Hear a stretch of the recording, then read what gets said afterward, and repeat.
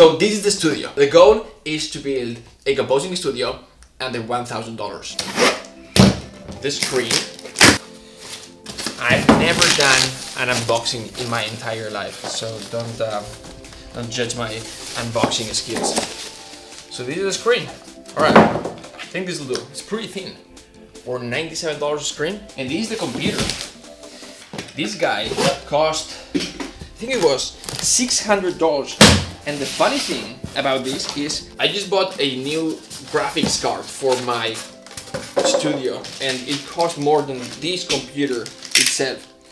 And what happens with technology is that the higher end that you go, there's the law of diminishing return, which the more and more expensive you get, it gets a little bit better, but the return is smaller. So this is the computer, and we're gonna give this away. We're gonna build this studio, we're gonna test this studio, we're gonna make it work, and then we're gonna give everything away. So comment down below. Give it away? Yeah. Okay. So if you want this, comment down below, and we'll select one of you, and we'll send this to you. We've got this little guy that I think it cost like $40 or so. Let's see what this is made of. The thing that I liked about this guy is it's got the mod wheel, and it comes with Cubase LE. In terms of software, we're gonna use either Cubase or Sonar or Reaper, but I guess one of the three. And then for the library, we're gonna use Nucleus. I don't remember what this is. Oh yeah, I bought two audio interfaces. This is not the best, but we are on a budget, and this will do. Let's see. These are the headphones, cheap headphones. I think they are they're $50. I chose these ones because these are supported headphones by Sonarworks. They have a correction cord for these headphones. I wouldn't go with these ones for me, but when I moved here to the US in 2009 and I was in a budget, these were actually the ones that I bought, and they served me well for a while. So we got a computer, we got this guy keyboard. We're gonna connect this USB to here. We're gonna connect this here, and I think we're done. This is not for the studio. This is not for the studio. The reason why I bought this computer is because it's upgradable. It comes with Windows 10. It has the 10th generation of the i5 CPU. I don't know if you could replace it for the i7 later on, but it also comes with 12 gigs of RAM and then like half terabyte of SSD drive. For the same price, you could have bought the new Mac Mini with the M1 processor, but that thing is not upgradable. So let's see how this performs. So we're gonna take over my wife's desk. Let's get this started.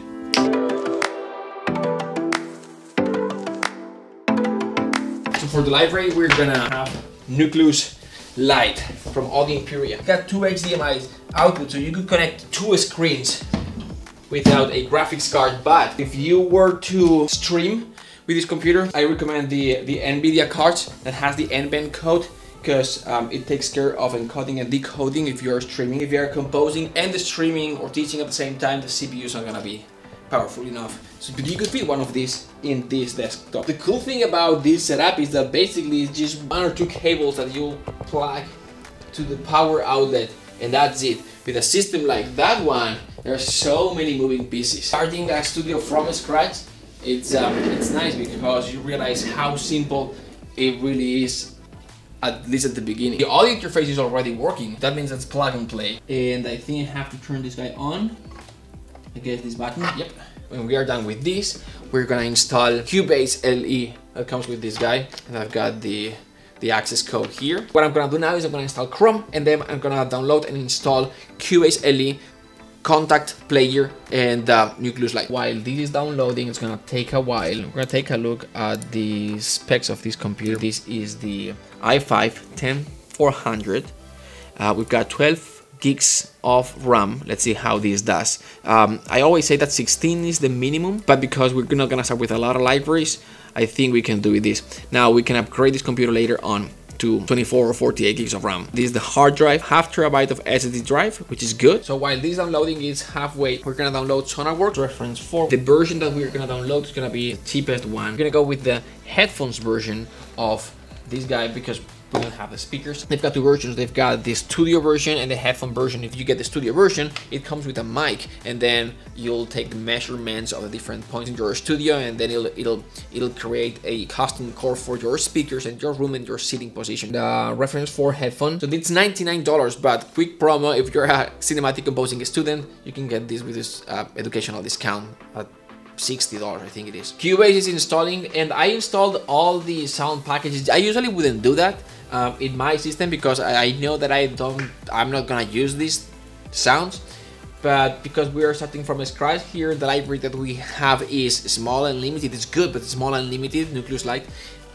I'm gonna install all the sound packs, and I'm gonna investigate a little bit what they've included in this version, and let's see if we find anything usable. Alright, so we've bought and downloaded and installed everything. At this point, it's the last step. I'm installing the Nucleus Lite edition inside Contact, and this will show up here as soon as it's installed. While I wait, I'm gonna go to Edit, Preferences, and then I'm gonna go to Transport, and I'm gonna select Return to Start Position. And the second thing that I'm going to activate is I'm gonna go here to Edit. I'm gonna go down here, Key Commands. I'm gonna look for Retrospective Recording, and it's this one here, MIDI Retrospective Record Insert from all MIDI inputs. And I'm gonna change this shift number, and I'm gonna replace it by this R. It's one of the most important things for me, because the way I compose is I hit play, then I'll record something.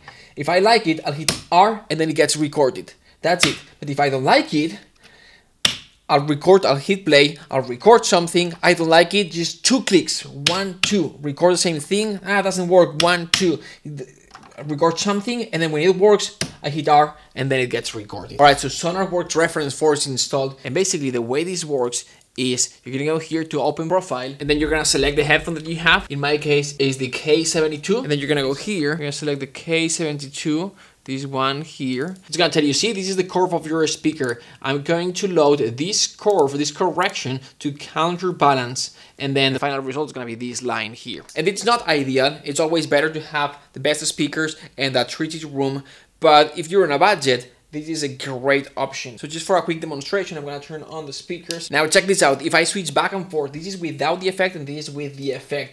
You'll see that with the effect, it sounds actually worse. It's because the correction is meant for these guys, not for the speakers. But just so you can hear the difference, this is without. With.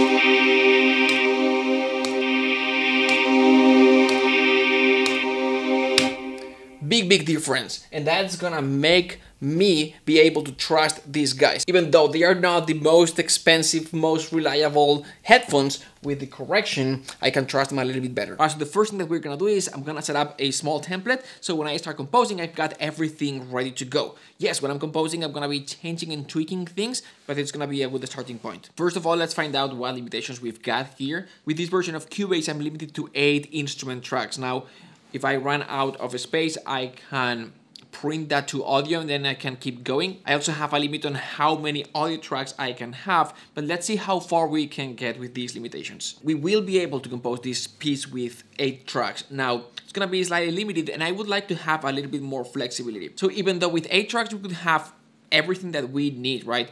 Brass, woodwinds, strings, short notes, brass, woodwinds, strings, long notes, and we still have 2 extra tracks available. I would like to have a little bit more flexibility. So what I'm gonna do is I'm gonna load a instrument track, and then I'm gonna create 1, 2, or 3 MIDI tracks underneath that are gonna be routed to this instrument track. So then I can separate, for example, for like the strings short, I can separate the high, mid, and low, or high and low strings. And why would I want to have this amount of separation? Well, let's say that I'm done composing and now I'm mixing, and I have, let's say, the highest staccato strings and the lowest staccato strings. Having those 2 separate tracks will allow me to do things like reposition just a tiny bit the highest staccato strings a little bit more to the left, and then the lowest staccato strings a little bit more to the right. Or maybe, for example, I've separated the brass short high, brass short low, and brass melody. Now I can separate that melody, and I can treat it differently. Maybe that melody needs a little bit of reverb because I exported it separately, and because I created separation here.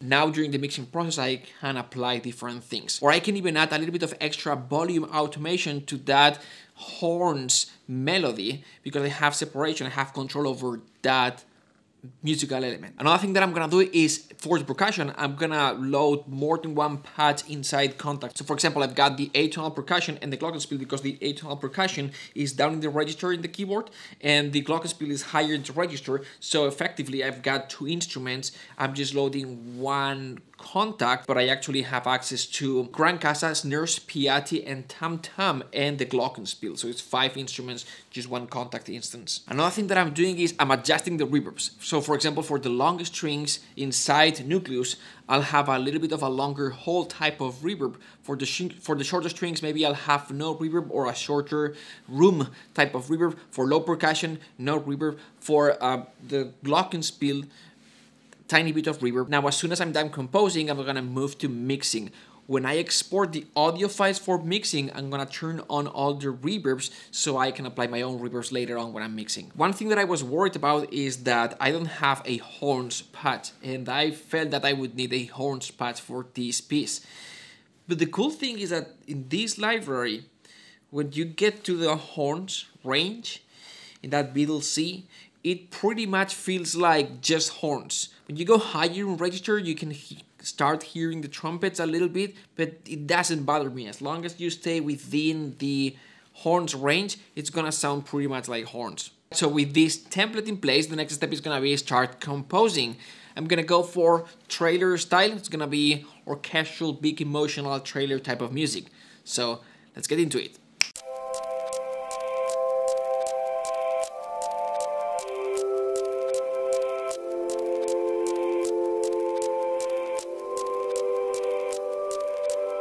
This is the composition. Now, before I show you the composition, a few things. I've been working with this computer for almost a month now. I've done part of the documentary here. So, things that I like and things that I don't like. First of all, the thing that I'm most impressed about is the computer. It's able to handle a lot. I've always had i7s and i9s. This is an i5, so I didn't know what to expect.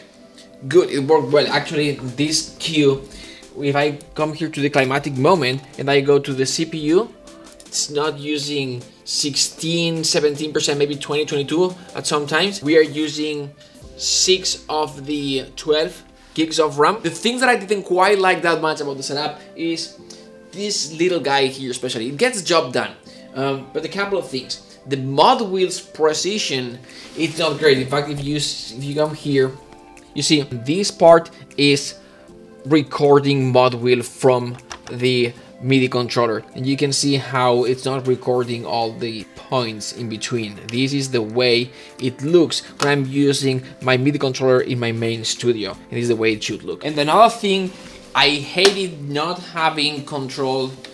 This is the guy that I use in my main studio, and I use this one for expression modulation, different MIDI controls, MIDI CCs, and in here I just had modulation, I just had the mod wheel, which it felt a little bit limited. It's not the end of the world, but when I'm using something like this, I can record several things at the same time. Maybe I'll have crossfading plus volume automation plus vibrato. It's gonna give me a more realistic performance. Alright, so that's it. It's time to see what this little setup can do.